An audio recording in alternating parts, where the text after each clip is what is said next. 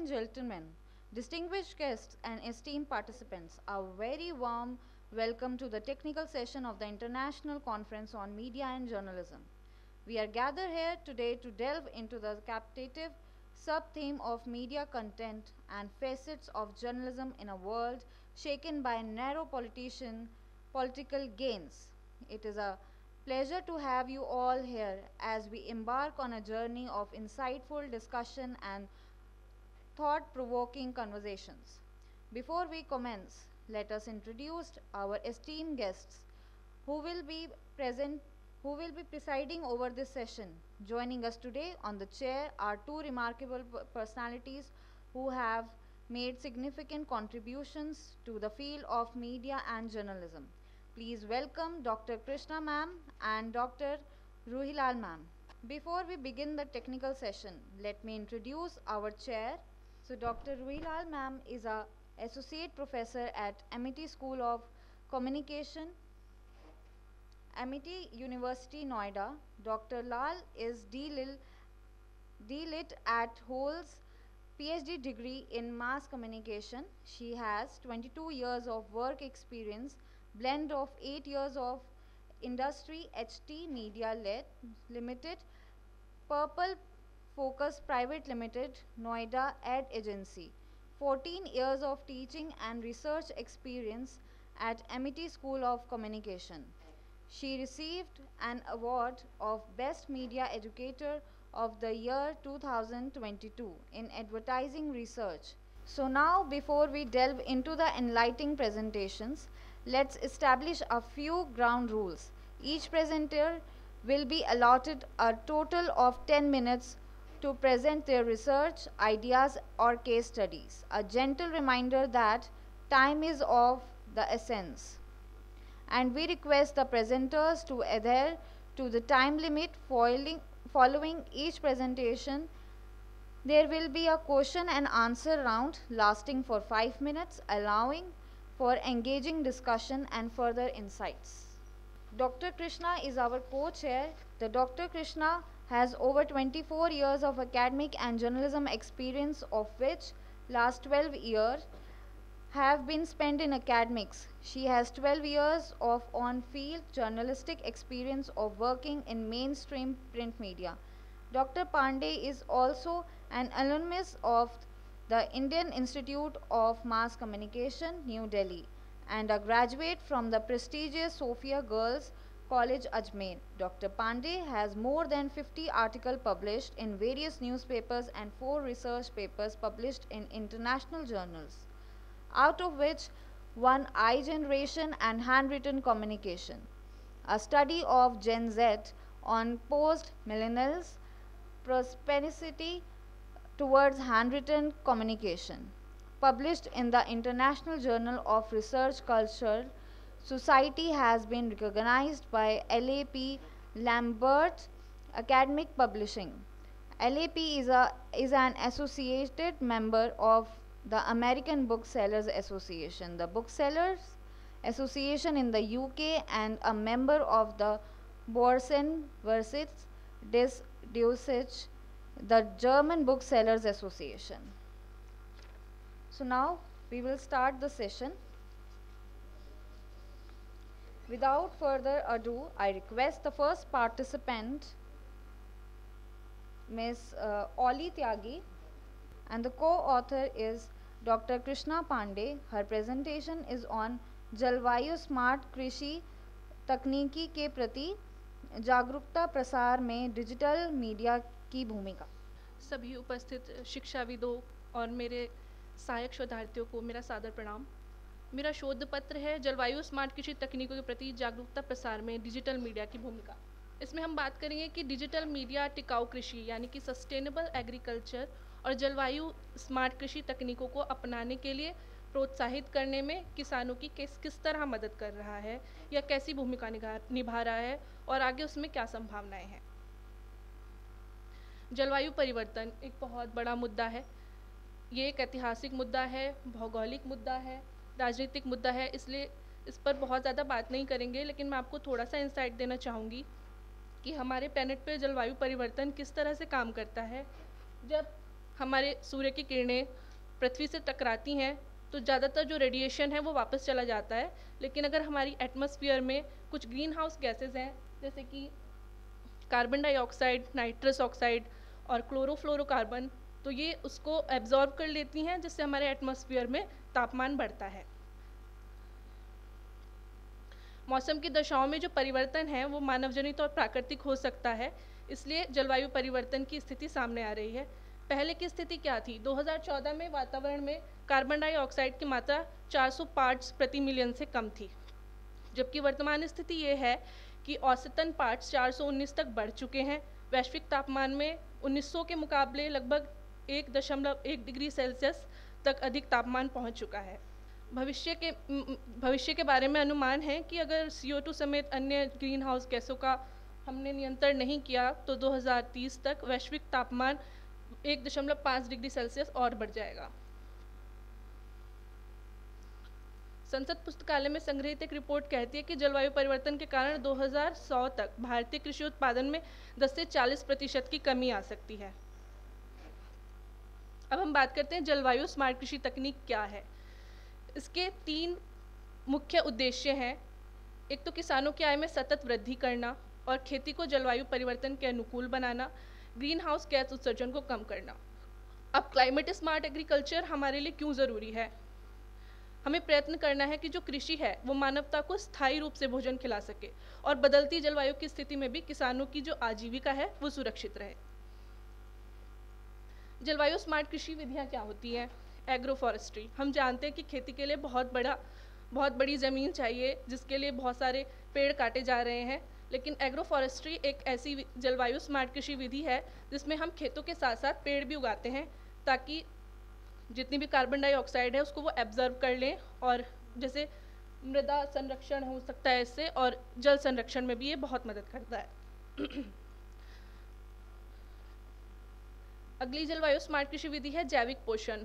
हम जानते हैं कि जितने भी एग्रो केमिकल हैं वो हमारी मिट्टी के नीचे के पानी को बहुत ज़्यादा नुकसान पहुंचाते हैं। साथ ही ये मीथेन का उत्पादन करते हैं जो कि एक ग्रीन हाउस गैस है और हमारा तापमान बढ़ाती है एटमॉस्फेयर का। इसलिए जैविक पोषण जलवायु स्मार्ट कृषि विधि के लिए एक अच्छा समाधान हो सकता है। इंटरक्रॉपिंग एक जलवायु स्मार्ट कृषि विधि है। ये जैव विविधता के लिए बहुत ज़्यादा ज़रूरी है ताकि हमारी मिट्टी में जो तरह तरह के पोषण हैं वो बने रहें। अलग अलग अगर हम उगाते हैं एक खेत में अगर हम अलग अलग तरह की फसलें उगाते हैं तो इससे हमारी जैव विविधता बनी रहती है। जल प्रबंधन। हम सभी जानते हैं कि जो जल है वो एक सीमित संसाधन है और कृषि में इसका बड़े रूप में इस्तेमाल होता है, इसलिए जल प्रबंधन भी एक जलवायु स्मार्ट कृषि विधि मानी जाती है। बहुत ज़्यादा अपग्रेड करने पर वर्टिकल फार्मिंग एक ऐसी जलवायु स्मार्ट कृषि विधि है जो हमें एक सॉल्यूशन दे सकती है ज़्यादा ज़मीन ना घेरने का। हम आने वाले समय में जलवायु स्मार्ट कृषि विधि के तहत एक छोटी जगह पर ज़्यादा सब्जियां पैदा कर सकते हैं, ज़्यादा अनाज पैदा कर सकते हैं। अब डिजिटल मीडिया और जलवायु स्मार्ट कृषि के बीच क्या संबंध है, मैं इसमें थोड़ा सा प्रकाश डालना चाहूँगी। डिजिटल मीडिया और जलवायु स्मार्ट कृषि, मैंने देखा कि जितने भी हमारे साइट्स हैं जो क्षेत्रीय भाषाओं में काम करती हैं, उनमें से ज़्यादातर साइट्स केवल ऐसा कंटेंट बना रही हैं जो स्टूडेंट्स के लिए तैयार किया गया है, वो किसानों के लिए नहीं है। उसकी भाषा भी ऐसी नहीं है जो किसानों को समझ में आए, साथ में उस पर ट्रैफिक भी नहीं है। AHRF जो कि एक सर्च इंजन ऑप्टिमाइजेशन टूल है, उसकी मदद से मैंने इस पर आने वाले ऑर्गेनिक ट्रैफिक को देखा तो दृष्टि IAS एजुकेशन पर इस पर 2.9 लाख व्यूज़ आते हैं प्रति माह, लेकिन जो इन्होंने जलवायु स्मार्ट कृषि पर लिखा है उस पर कोई भी पाठक उपलब्ध नहीं है। सेम रिसर्च से जुड़ी वेबसाइट्स हैं और जो कृषि पत्रकारिता से जुड़ी वेबसाइट्स हैं उन पर प्रति माह ट्रैफिक तो आ रहा है, लेकिन जो जलवायु स्मार्ट कृषि पर उन्होंने क्षेत्रीय भाषाओं में काम किया है उस पर ट्रैफिक बहुत कम है या बिल्कुल ना के बराबर है। यूट्यूब पर भी अगर हम सर्च करते हैं कुछ कीवर्ड्स जैसे जलवायु स्मार्ट कृषि या क्लाइमेट स्मार्ट एग्रीकल्चर, तो उस पर भी जो कंटेंट है, यहाँ पे मैंने एक स्क्रीनशॉट लगाया था वो दिखाई नहीं दे रहा है, तो उस पर जो कंटेंट है वो भी मेन रूप से जो है UPSC एस्पिरेंट्स के लिए बनाया गया कंटेंट है। किसानों के लिए उस पर कुछ भी मुझे उपलब्ध नहीं मिला जो क्षेत्रीय भाषाओं में हो, आसान भाषा में हो, विस्तृत हो, किसानों को उसमें शामिल करता हो। इसके बाद ये क्वालिटेटिव रिसर्च करने के बाद मैंने अपनी रिसर्च मेथोडोलॉजी में एक रैंडम सैम्पलिंग की मदद से एक सर्वे किया जिसमें मैंने 50 ऐसे लोगों को शामिल किया, जिसमें से 12% किसान थे और जो कृषि कार्य से जुड़े हुए लोग थे 12%, बाकी किसान परिवारों के सदस्य थे। हमने उनसे पूछा कि क्या जलवायु परिवर्तन ने कृषि को प्रभावित किया है। ज़्यादातर किसानों का ये मानना है कि हाँ, जलवायु परिवर्तन ने कृषि को प्रभावित किया है। लेकिन इसमें कुछ रोचक तथ्य सामने आते हैं कि 57% प्रतिभागी आज भी इस बात के अनजान हैं कि कृषि कार्य भी जलवायु पर नकारात्मक असर डालती है। उनको इसकी जानकारी ही नहीं है। इनमें से 20% लोग ऐसे भी थे जिन्होंने ये राय दी कि जलवायु सिर्फ और सिर्फ कारखानों की वजह से दूषित होती है और कृषि का इसमें कोई रोल नहीं है, कोई भूमिका नहीं है। 90% लोगों ने स्वीकार किया कि बदलते मौसम के प्रति ये चिंता महसूस करते हैं और प्रकृति से सीधे रूप से जुड़े होने के कारण उसे बचाने का प्रयास करना चाहते हैं। अब मैंने उनसे पूछा कि डिजिटल जानकारी हासिल करने में प्रमुख बाधाएं क्या क्या हैं, तो उन्होंने कहा 24% लोग ऐसे थे जिन्होंने माना कि तकनीकी ज्ञान की कमी है और वो डिजिटल रूप से जानकारी हासिल करने में बाधा महसूस करते हैं। कुछ ने कहा महंगा इंटरनेट और इंटरनेट की भाषा भी उनको बाधा दिखाई देती है, और 18% लोगों ने यह माना कि वहाँ महत्वपूर्ण जानकारी नहीं है। ज़्यादातर किसानों के पास मोबाइल फ़ोन है और वो इंटरनेट को एक्सेस करते हैं, और उन्होंने कहा कि उन्हें कोई बाधा नहीं होती। 46% किसान ऐसे थे जिन्हें डिजिटल जानकारी हासिल करने में कोई बाधा नहीं थी।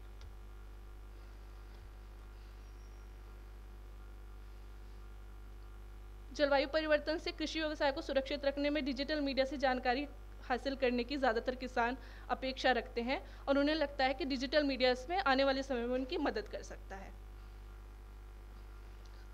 अब यहाँ पे निष्कर्ष क्या निकलते हैं? निष्कर्ष ये है कि क्षेत्रीय भाषाओं में इस विषय पर ऐसी जानकारी का अभाव है जो विशेष रूप से किसानों को जलवायु स्मार्ट खेती के बारे में विस्तृत जानकारी देती हो या उन्हें चर्चा में शामिल करती हो। सभी आंकड़े किसानों को सूचना देने में डिजिटल मीडिया प्लेटफॉर्म की सार्थकता को कम करते हुए दिखाई देते हैं।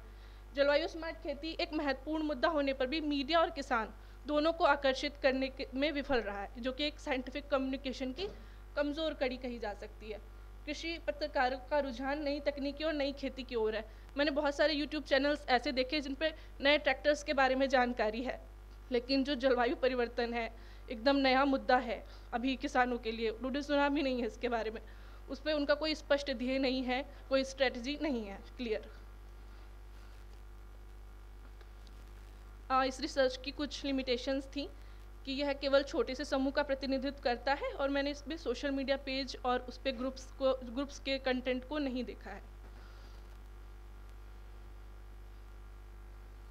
यहाँ पे मैं कुछ समाधान देना चाहूँगी कि जलवायु स्मार्ट कृषि को पॉपुलर बनाने के लिए, किसानों के बीच लोकप्रिय बनाने के लिए नए डिजिटल मीडिया प्लेटफॉर्म बनाए जाए।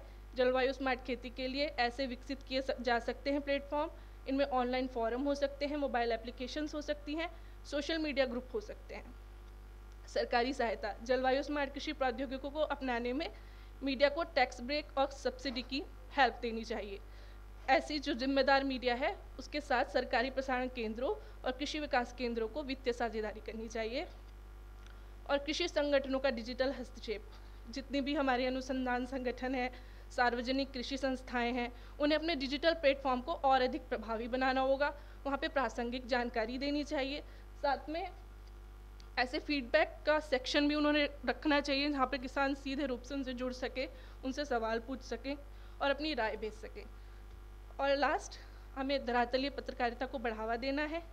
जनसंचार तंत्र से अपेक्षा है कि वो जलवायु स्मार्ट कृषि प्रौद्योगिकियों के लाभों के बारे में किसान और सामान्य जनता को शिक्षित करें, डिजिटल अवेयरनेस कैंपेन चलाएं, गांव में पहुंचकर सामुदायिक कार्यक्रमों का आयोजन करें और जलवायु स्मार्ट कृषि तकनीक की सफलता की कहानियों के बारे में जानकारी प्रसारित करें।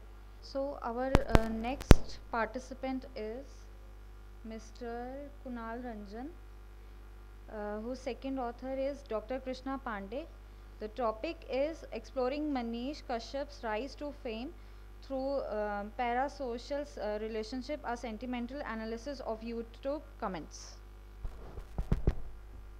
Good afternoon, everybody. To the chair and the co-chair of this technical session, to my respected faculty members, I see Dean ma'am, HOD ma'am, everybody else, and my fellow journeymen in this research. So the topic of my research was very interesting to me for some reasons. A, I also come from the same state that this popular YouTuber comes from, and there has been significant ups and downs in this in his YouTube channel, which I just wanted to explore and show. So let me proceed with the presentation. As you can see that Manish Kashyap is has got all the badges of YouTube because he has a lot of followers, as in 6.8 million followers when I saw last. And his has been a very recent journey. So he passed out of an engineering college in Pune in 2016, started a YouTube channel in Bihar, which was called Sach Tak News in 2018. 2020, he also tried his hand in politics, and he contested as an independent MLA. He lost, but very recently, as in 10 years, I think many of you would have seen a trending video on YouTube in which a whole bridge had collapsed and got into Ganga River in Bhagalpur. So if you and then you know, while this video started trending, there was another video that started trending of Manish Kashyap. And this because Manish Kashyap had gone to the same site 1 year ago, exactly 1 year ago. So the bridge had submerged in earlier this year, and a year ago Manish Kashyap had gone to the same bridge, and since he was an engineer, he had put many faults to fore and said that this bridge would collapse one day or the later, and 1 year later that whole thing. So many of his supporters, you know, I've taken some screenshots from Twitter with the dates, and they said that, hey, see that Manish Kashyap was, you know, telling this and this happened. And he was an engineer, so he had an informed opinion, and many of them were also saying that, you know, if the government would have taken steps in time, this would not have probably happened.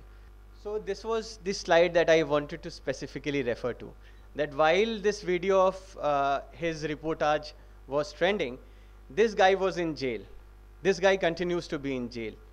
So the reason why he got into a legal soup is that is very recent as well. In March 2023, on 2nd March specifically, he uploaded on YouTube an anonymous source video saying that Bihari laborers are being beaten in Tamil Nadu.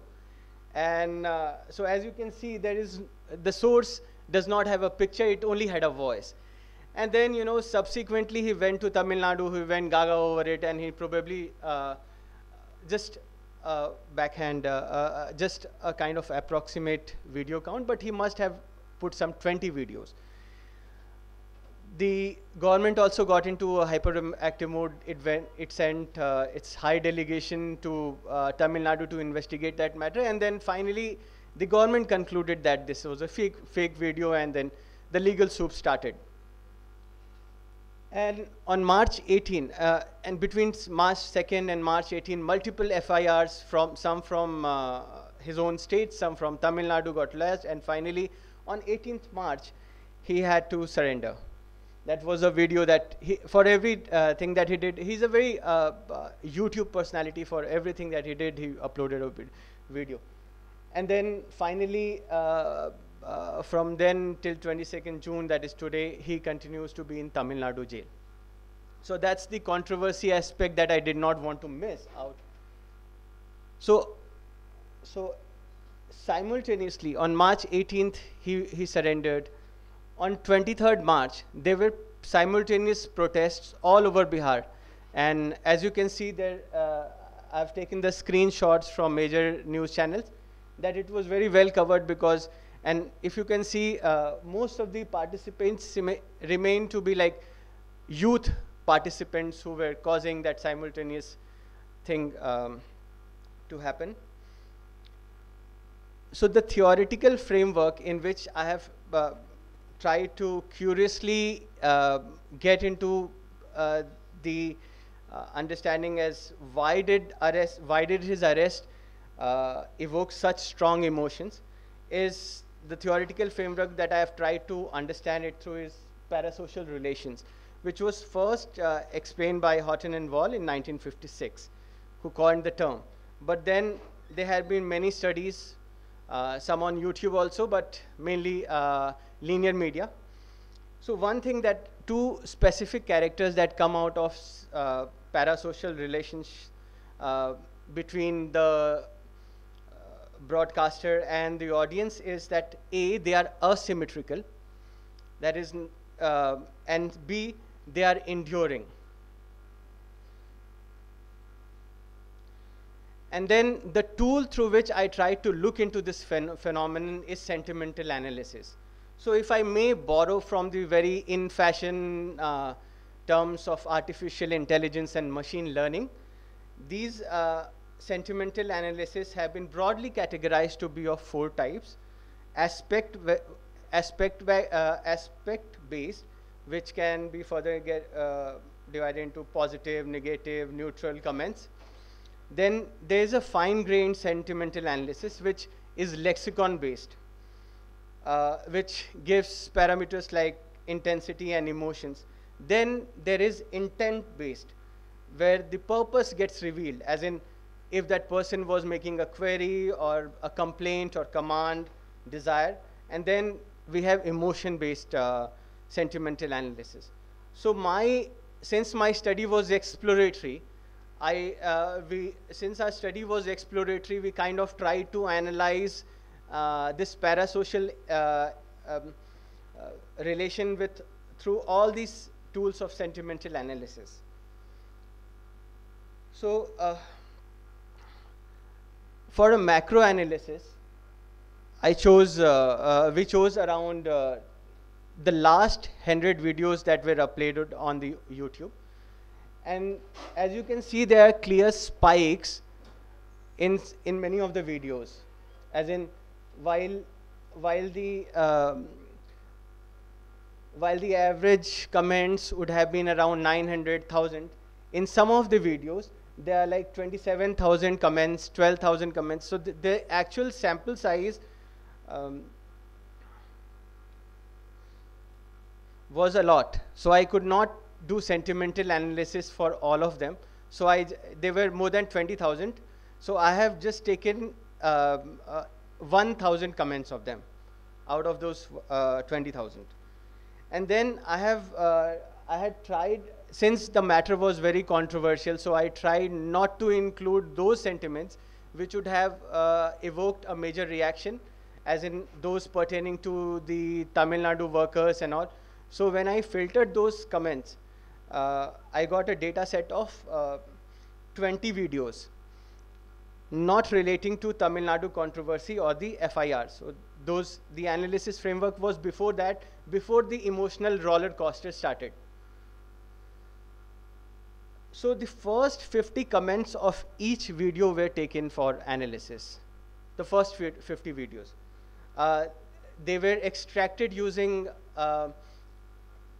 Python programming. And so what I observed is, and it has also come out in literature review, that most of the comments are in English or mixed code, what we say. So it is very difficult for everybody, for even machine learning, to understand the context of mixed code, English comments. So everything had to be translated to one particular language. Since I was on an exploratory route, I tried ChatGPT and translated all those comments that were in English, Hindi to standardized English. And I found the results to be quite accurate. The 1,000 chosen comments were manually coded to correspond to sentimental code and call for action. And this is the sample of the, I think it's not legible, but in this, I have, you can see that there are 20 videos 20 videos that I have taken for analysis. There are, that is the subject, second row, second column is the subject. After that is the date uploaded, and then the total number of comments. And these are the codes that I try to understand the conversation with. As in, if you see the first column, second column, the sentiment of the code, the sentiments of the respondents could range from anywhere from inspiring to positive, and then we come to neutral, and then we had negative and even propaganda comments. Similarly, what were the authors, what were the commenters trying to, what was the broader context in which the commenters were trying to make comments? So whether they were asking for solidarity, whether they were asking questions, whether they were adding more to the story, or seeking help, or refuting the story altogether. So our analysis found that most of the comments, that is 68%, were mainly positive. So I've also given an example of one such comment. 14% were neutral, and 18% of the comments were negative. What I found is that most of the many of the comments are not relevant. Many of the comments in videos are not relevant. So probably because of the font, it is not legible, but there were comments like Jai Hind, Jai Bharat, and there were comments like first like, probably saying that I did the first like to this video, or the first comment. And then there were incorrect sentences in the comment. So when I went to the analysis about the hopes and aspirations, what audience said about Manish Kashyap, there was one term that was coming out. It's a very Bihar UP term of bhaiya. So you can see that bhaiya is one very common term that is signified for like giving respect. Then there were comments from the fans that can be broadly categorized as fans. So there were fans who were inviting Manish Kashyap to their place, and then there were the fan club who was saying that you know, we are always with you, Manish Bhaiya, you are our pride, etc. When I talk about journalism, there was I found two comments. First is that there was hope, and second, there was inspiration. Okay. On his videos, many stated that he's an honest journalist, and some a comment said that there is a Bharat Ratna, he should be given. Another said that he should be, he tells stories for poor man. There were also comments that reflected on his aspirations as an aspiring politician, and you can see that there is a hoarding of Manish Kashyap. They were expecting Manish Kashyap to explain the matter, as in to various stories where there had not been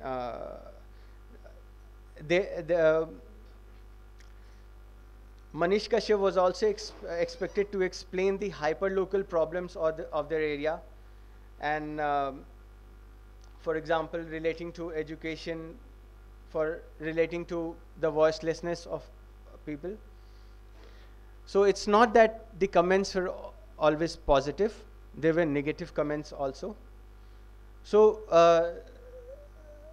most of the many of the comments that were negative reflected the agony of common people. So there were complaints to the government, there were complaints to the police, there were complaints about no action being taken to the government and police in terms of FIR, etc. There were also editorial corrections in places where the audience thought that the comments were not relevant. They were comments, as in one particular video there was that said that this should not do. Yeah, and then there were extremely negative comments. So my discussions primarily revolve around 3 points. Is that first, the comments have a cognitive functions. Audience do feel connected with the YouTuber. The second is the limitations of computer-based analysis of the software. There are various softwares that are available to analyze, for example, Mosby and all, but they just grade the comments into positive and negative, and they don't give any sentiment, context, broader context. The third thing that I wanted to reflect is ChatGPT, is being discussed very often, is very effective tool to translate different languages into one standardized language. And I wish to explore this topic further under the guidance of my guide, Dr. Krishna Pandey. Implications of the study. First, in the current scenario, it adds literature to the growing field of social listening. For researchers, it provides such type of sentimental analysis provides a tool of how to understand engagement on videos, YouTube videos, beyond the number of likes, comments, and share. For YouTube, there is, if they can develop this tool and make a recommendation of videos not only on types of comments or what we have watched, but if they can contextualize the comments into positive and negative and then make a recommendation based on that. And for YouTubers also, if these comments can be clustered, it would be easier for them to go through the thousands of comments and find the topics that they need to reflect on. Thank you. So our next participant is Dr. Iram Rizvi, whose topic is Indian television in transition and the transmedia reception and fandom on social media platform. Ma'am, please come on. Good afternoon, everybody. My name is Dr. Iram Rizvi, and the topic of my research paper, my presentation is Indian television in transition, transmedia reception and fandom on social media. We have been, all of us have been growing, watching television in our childhood, and even now we are great fans of television. But right now we are seeing the Generation Z, the youth, the young people, they are more inclined towards online platforms. So on the one hand, where we find a variety of content, the television viewership among the younger people, it seems to be stagnant, if not decreasing. And so I thought that why not give it a chance, and I studied how television is transitioning. I have been watching there have been a lot of series or a lot of programs that have been already broadcasted and telecasted on television, and then we watch them on YouTube, their videos, sometimes their short videos, and then in the comment section we understand how people react to them. Audience viewership and TRP was always there. It was measured in terms of TRP, and now it is first it was the TAM, now the BARC is doing it. While this my study that focus on how at an instant that the viewers are doing it, that there is not some kind of a socket or some application, but they are doing it at instantly. This is the basic what I wanted to understand. Going through the introduction, what I have already discussed about the television, how it has been always and how is it an important part, and how it has changed over the years from the basic programming and then becoming more and more interactive. In earlier times we used to have a vertical communication process from top down, but now we are seeing a swift change in it. My subject study is I have studied the one serial, that one sitcom Tarak Mehta Ka Ulta Chashma. First, I wanted to do, we already know that the concept of synergy, when the same program has been launched on multiple platforms. And this transmedia storytelling is doing the same, that the same content has been broadcasted, and it has, the viewership is on different platforms. And for my study, I first tried to do it on Facebook, YouTube, and other social media platforms. But on Facebook, there was no comment section. So only the likability will not provide me any result. So I have only focused on the YouTube content. The aim of the research is to understand the engagement on social media platform, how the audience do it, and what is their taste and their intertextualities, how they select, and it also helps me to understand the heterogeneity of the audience. The objectives of my study are to understand the ways in which Indian audience are using the social media platforms to engage in their favorite television programs. And the other thing what I found, I studied a lot of research, and while I was doing my literature review, the one thing I found that the language function is not much studied, at least in Indian context. So I'll be doing that also. So significance is like it will add a literature, and then this results could be used by the broadcasters, how they have to frame their programs, and could help the scholars and researchers who are already working in this domain. For the present paper, I have chosen 2 research questions: how Indian viewers are using social media platforms and interacting with their television content, with focus to the favorite sitcom Tarak Mehta Ka Ulta Chashma, and how does transmedia storytelling increase the audience engagement of television programs and help in promoting the traditional formats and play a pivotal role in the expansion of television in India. To do the research, I have selected my theoretical framework is social constructivism, which suggests the reality constructed through the meaning based on the social and cultural context in the programs, how the audience construct the meaning from the whatever the content they have been woven, and this social constructivism helped me in building the language functions, which I will be discussing later on.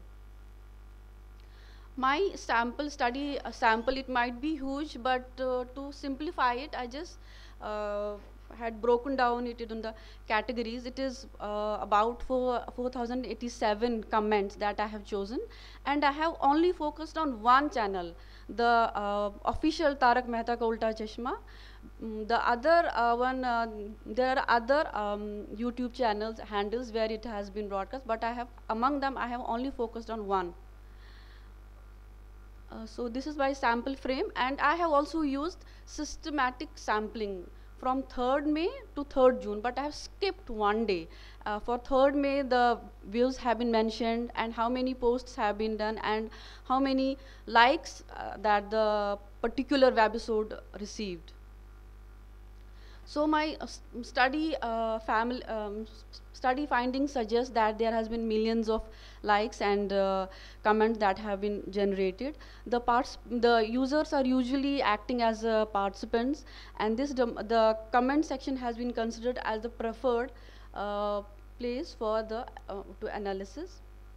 The themes that have been generated in that YouTube comments is the most of the comments focus on the actor's performance, so because the actors are that create the environment, and then the plot, the webisode, the story and everything, and sometimes the positive emotions that they evoke, and that they feel like that comic situations and other things, and the user conversation with each other when they relate the incidents to themselves, and then the negative or criticism when they criticize the writer and the producer, why they have chosen such a situation. This situation could be made much better. Here negative means the criticism, but I have written it here negative, otherwise it was written as criticism. And then the miscellaneous comments, while they sometimes use their own interpretations, and sometimes they put links of the previous episodes or next episode in the same comment box.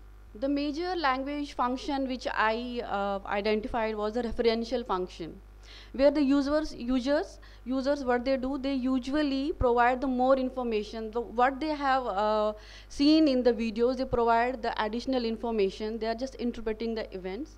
And then the emotive function. For example, they feel happy about it. If the situation is some tragic, how sad they feel and relate with their own way. And then when they have to, and then poetic function and connotative, where they say that the director should have done something like that. And fatigue, when they show their presence, that we are still connected with the content. So major themes, when there is a discussion about the episode, referential and the poetic move is usually used. While they discuss about the social issues in the episode, the emotive move has been used. And when there is has been learning from the episodes and the dialogues, metalingual and connotative move has been used.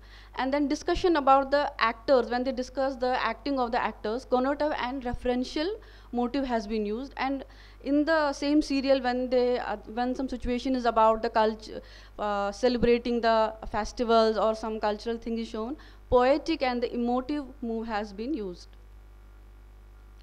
So most of the comments are generated the comments are usually in the conversational and in informal ways. And controversy there, where in the traditional form where the audience has no control over the program, here the audience show their presence through subscription, comments, likes and views, which could be used in future to discontinue that, which could in a way replace the TRP system. And most of the material pertaining to the episodes are the didactic, that the elements which are already present in the videos. Regarding the language functions, the referential function has been used mostly, that is 44%, followed by the emotive and the connotative functions, and the least has been used as a fatigue function. The study is based on the activities and the discourse of the fan communities that are able to capture the discussion that reaffirms the central transmedia, what my research says. And this also shows the active fan following, that the audience is not so homogeneous. They continue to manifest their tastes, and at the same time they also reveal the flaws in the plot and scenes. This is how they manifest that they are an active participants. And sometimes during the comments, they try to uncover some of the secrets that has not been revealed in the videos, and sometimes they provide hint and clues. So, but they're not minding if they come true or not. The study suggests that the huge number of comments that the fans are providing makes it more usable and more engaging. It also increases the traffic and the personal insights they provide. And finally, the study provides insights about the importance of social media platforms, the synergy they enable for transmedia storytelling as compared to the traditional programs. And it can assist the producers involved to compete in terms of audience demands. So our next participant is Mr. Shashank Kumar, whose presentation is on ग्रामीण संस्कृति के पुनर्द्वार में social media की भूमिका. Please come on the stage. नमस्कार, मैं शशांक कुमार. सबसे पहले आप सभी को नमस्कार करता हूँ. और मैं सेकेंड ईयर स्टूडेंट हूँ DME का.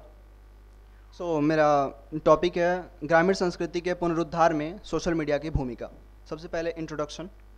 ग्रामीण संस्कृति एक मौलिक रूप से सामाजिक भारतीय समाज का हिस्सा है जो शहरी इलाकों से अलग है और जहाँ पे बहुत ही सादगीपूर्ण लोग रहते हैं, जिसमें उनके अंदर हमने ये गौर किया है कि सहजता होती है और प्रकृति से जुड़े हुए लोग होते हैं.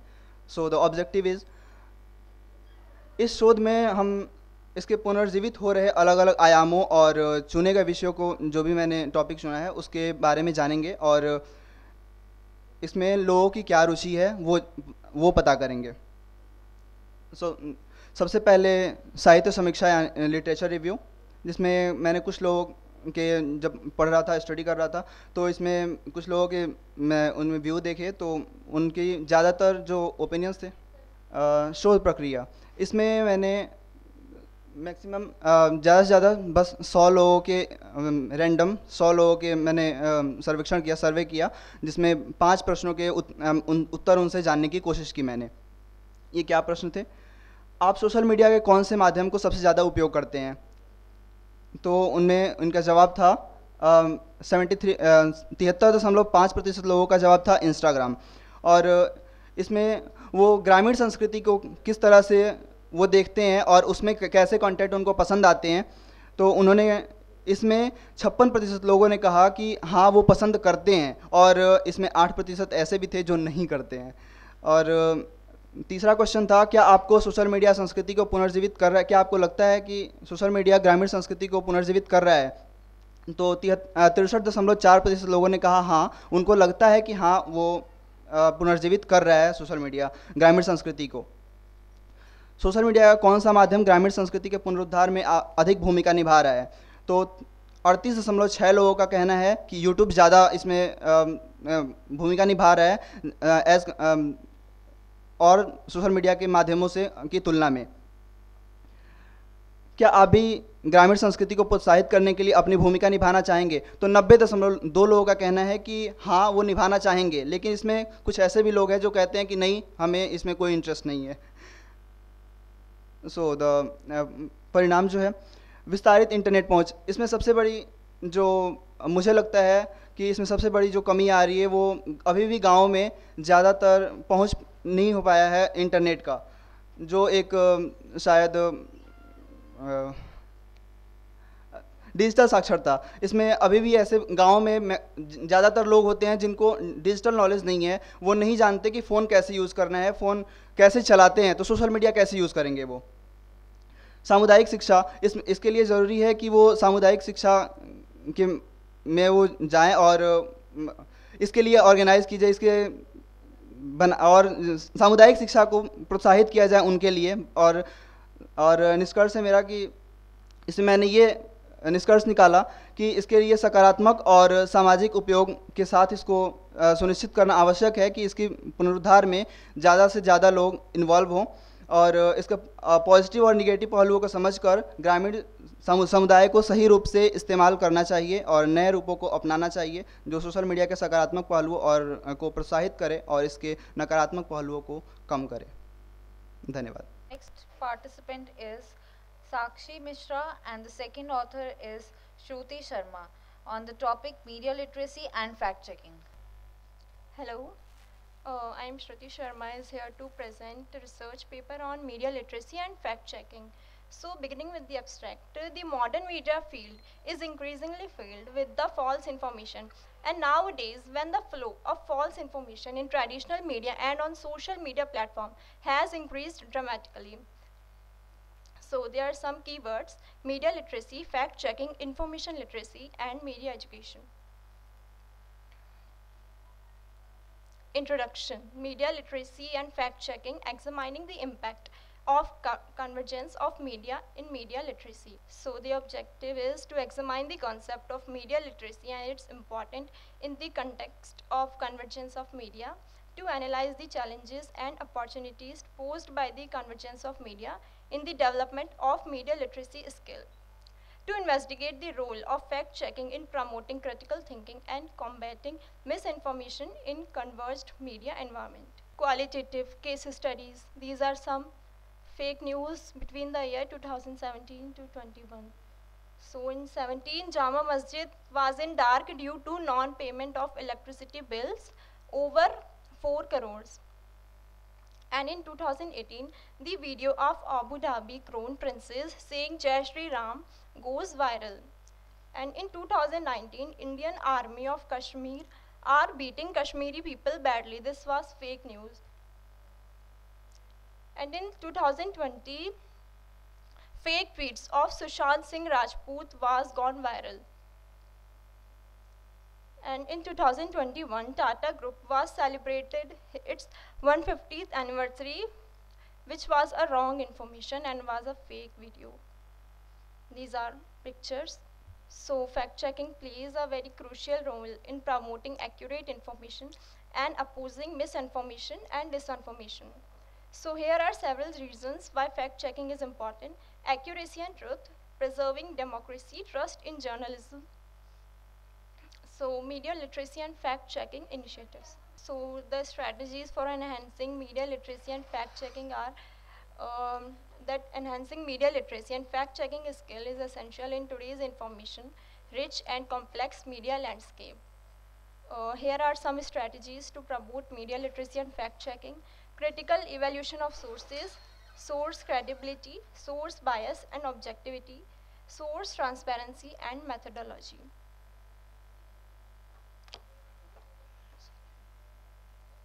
So promoting digital literacy skills. So promoting digital literacy skills is crucial in enhancing media literacy and fact-checking abilities. Digital literacy refers to the ability to navigate, evaluate, and critically engage with digital technologies and online information. Here are how promoting digital literacy skills can enhance media literacy and fact-checking. First is online information evaluation. Another is source verification and cross-referencing. Another is understanding online ecosystems. Our last participant is Ankita Bharti, and the second author is Dr. Suman Kumari. She is speaking on the relevance of mobile application in healthcare, a case study of Delhi-NCR. Good afternoon, everybody. My topic for today is relevance of mobile applications in healthcare, a study of Delhi-NCR. So I'll just tell you the introduction. Why I've taken this topic is because slowly health has started making inroads into the health sector. If you want me to repeat, mine is relevance of mobile applications in healthcare. So now that more and more smartphones users have coming into the market, and we are all using smartphones, so I wanted to know how many healthcare apps have actually been incorporated in our lifestyles. Some of the major health apps which I found in the process which was used was MyFitnessPal, Step Tracker, Healthify Me, Apollo Pharmacy, Practo, Tata One MG and Fitbit. These are the commonly used healthcare apps which are used by the individuals in Delhi-NCR. The objectives of my research paper would be, ma'am, there is a slight change that what I have submitted from the abstract, because after I did a pilot testing and I discovered that I wanted to change my method.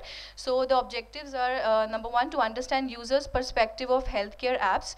Secondly, to identify the benefits of these healthcare applications. And third, to find out the barriers and challenges which are associated with using of these applications. In the review, I studied a lot of journals and research papers which basically talks about how digital mediums are used for health promotion and communication, which talks of social media, mobile applications and all of those factors.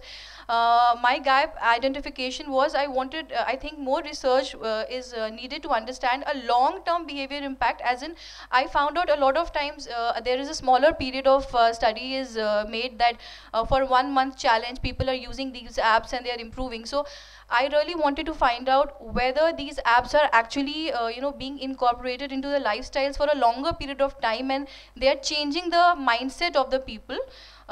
Secondly, also to find out the impact on health literacy and health behavior of the users. Is it actually improving their awareness level and they are moving towards prevention, then caution. The methodology used.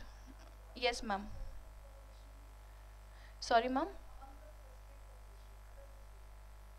The population that I've chosen for my research study, ma'am, which is Delhi-NCR. Yes, yes. Yes, when ma'am said the methodology used was qualitative. The data analysis method that I've used is thematic analysis.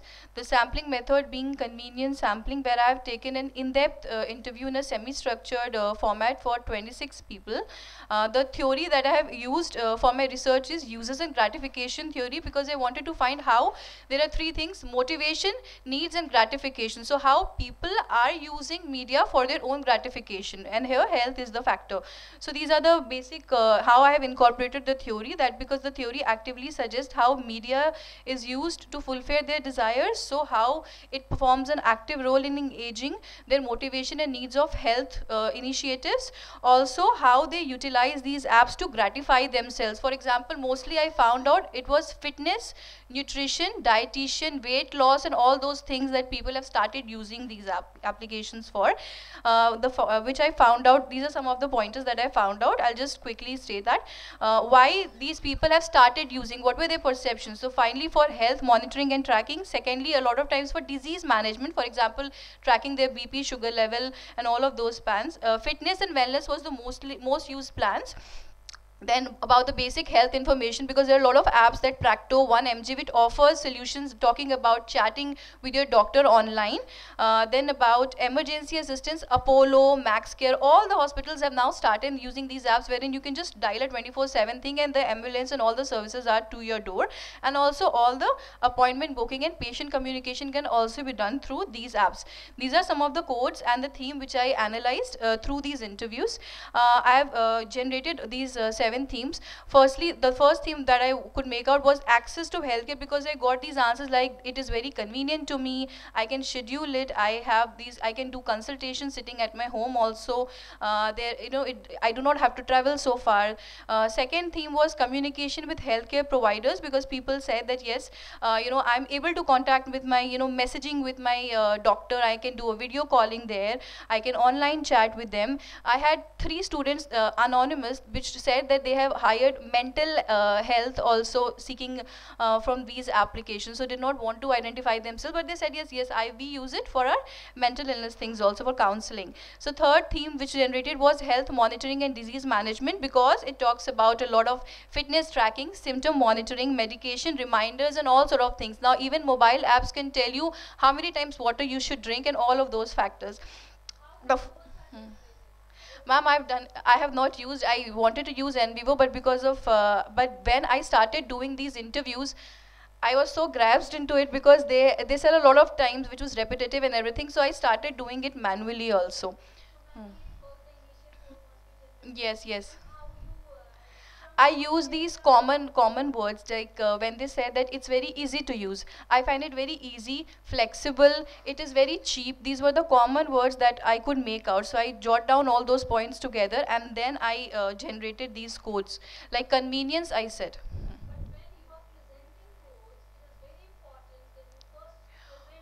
Okay. Got it. Present it, huh? Okay. I have those codes, so I would be including that in my paper also. Yeah. Okay. Generated. Got it. I have those codes with me all written, so I would be introducing that in my paper. I would be including that. Thank you, ma'am, for the suggestion. Then health information management, because of the online health records and easy access to medical history, reducing all the paperwork. The next theme is informed decision making, because mostly people said that it's very easy for us to understand what kind of health issues we are facing, and we can also do the self-assessment tools. Talking about the barriers, the major issue was a lot of people think that I cannot reveal all my health information. Probably they do not find it too reliable. They have some trust and confidentiality issue. Some said because on fitness also, for example, there are multiple apps. There are 4 lakh apps at the moment right now in Play Store. So they say every app has a different thing to say. So a lot of times it creates a fragmented M-health landscape in their mind. So they confuse whether to follow which theme. A lot of people said that biggest issue that they said that after I use it for 2-3 times, they say I want subscription money. I don't want to give that subscription. There is a pro app for everything. So mostly people retrieve, they do not want to use it. When they are asked for a subscription, they use it for free for a week and then they just draw back. Also, their app crashes a lot of times. Sometimes there is a loading time, sometimes user interface. So these are some of the technical and monetary issues that we have faced. So these were the themes. Finally, moving to the conclusion, yes, mobile apps are being preferred because they are more flexible, accommodative, and versatility these being a convergent platforms. It shows that yes, it bridges the gap between the patient and the doctor, especially after the use of after lockdown happened, people started depending on it more, like what they have said in the interviews. The challenges identified were the technical issue, data privacy and reliability concern. So these need to be addressed so that more acceptance levels are generated among the users itself. Thank you so much. Now, as we conclude this session, I invite Dr. Ruhi ma'am to give her concluding remarks. First of all, I would like to thank you for giving me an opportunity to be there. And I am privileged and honored to be part of this international conference where all the brilliant minds are together in one platform to share their ideas, their innovations, we can say the new research results which they have presented here beautifully. So no doubt this is a gathering where we all have networked with each other, we have shared our knowledge with everybody. So thank you so much for inviting me, and I'm thankful to Amrish sir, I'm thankful to Midhali ma'am and Kiran Bala ma'am, everybody who all are involved to make this international conference a great success. Thank you so much. I would like to invite Dr. Manasvi Maheshwari for her, yeah, wo bhi karna. Thank you everyone. First of all, congratulations to all those students who have presented today for the first time. So a big round of applause for everyone. See, it is very important that either you are a master's student or undergraduate or PhD, that you come out with something new. That's the key of any research. Many of the scholars, they actually read something online, they did, they did the review kind of thing, not exactly review, but something what others have done. They read about it, they came up with their own article. So unless you add something new to a research, it is not exactly your research. It's a review paper, it's a review article. So that's one problem which I would like to highlight, that now after listening to your colleagues, the colleagues from other universities also, that how people are adding to the research. Research needs to be new. You need to contribute in some way to the existing literature. And not only read and come up with your own article based on your experience and observations. You are a neutral person. You have to talk to the experts. We are nobody to comment on anything unless we are an expert. And as a researcher, you are just going to talk to people. In-depth interviews, focus group discussions. I saw these words in the presentation, which are actually tools of data collection. Somebody talked about NVivo. It's a software to analyze the data. So, but then you need to have your own data. Based on that data, you come out with some conclusion, right? So that's the key of any research. But never mind, it was a good experience to see everybody working and, and at least trying to understand. And in my session, the session we had in the parlor room, the students have come up with new topics, which was very interesting. Starting with ChatGPT, online gaming, and because there were a couple of students from the English department also. So there was a lot of learning thing for me also, that people are bringing up new topics, which is very, very important. So thank you everyone. Thank you on behalf of Dr. Suman also, she co-chaired, and thank you so much for your support. Thank you Dr. Pramod Kumar Pandey, he was also helping me. And thank you everyone. For your insights. Now I would like to invite Dr. Maithili Ganju, our Dean, to felicitate chairs of these two technical sessions. I would like to invite Dr. Amrish Saxena, Dr. Susmita Bala ma'am, Dr. Ruhi Lal.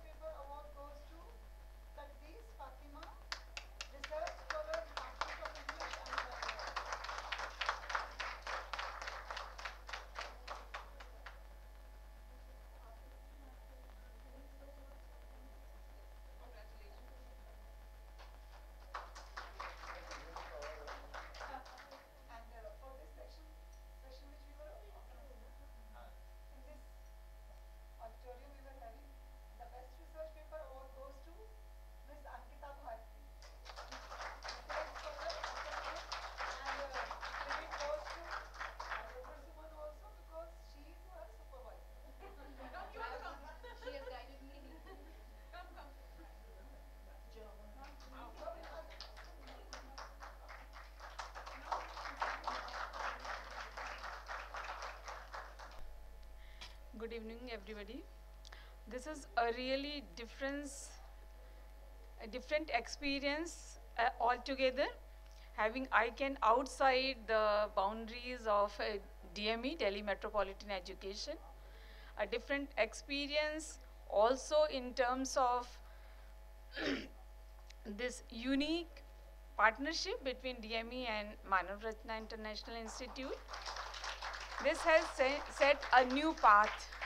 This will show to the world how collaboration can take place.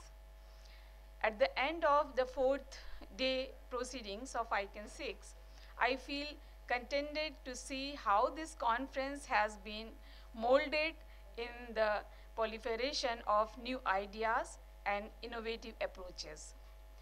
The panel discussion on sustainable development goals with focus on health was very engaging. Thereafter, the 2 technical sessions brought research outcomes of diverse nature. This year, the theme of the conference is Identity, Culture and Agenda-Driven Newscast. In all the sessions, this theme and related sub-themes have been unfolded in various ways. All these sessions have added value to this conference.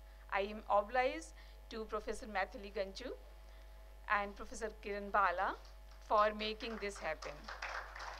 Thank you to all participants. I also thank my colleague and students from DME and Manav-Ratna immensely to the success of today's deliberations. Thank you. Thanks to all of you. Now I would request Dr. Krishna Pandey, Associate Professor, Department of Journalism and Mass Communication, to give vote of thanks. Thank you very much, ma'am. So a very good evening to everyone. After a long, fruitful day of deliberations and discussions and technical sessions, the 4th day of the International Conference on Identity, Culture and Agenda-Driven Newscast, popularly known as ICAN6, at Manav-Ratna International Institute of Research and Studies concludes on an optimistic note of meeting again in the future. I, Dr. Krishna Pandey, Associate Professor, Department of Journalism and Mass Communication, take this opportunity to thank all the guests and dignitaries for being part of this august gathering. My special thanks to the management of MRIARS for their full cooperation and support in organizing the conference. I extend my heartfelt thanks to our partners in the conference and the guest of the day, Professor Dr. Amrish Saxena and Professor Dr. Sushmita Bala, and the team of faculty members from DME who took out time to be part of this conference. In this long list of thanks, I must not forget my own dean, Professor Dr. Maithili Ganju, and the department head, Professor Dr. Kiran Bala, for their ashirwad, guidance and support. They have been the torchbearers for us, and without them, this day would not have been possible.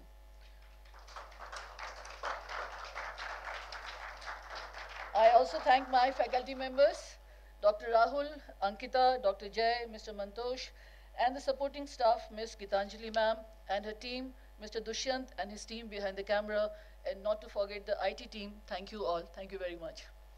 Last but not the least, I thank all the scholars and participants who presented their papers and won accolades. I also thank Mihika and Gunjan. Where are they? Yeah. I also thank Mihika and Gunjan for their contribution in making the conference a grand success. Once again, thank you all and have a wonderful evening. Thank you.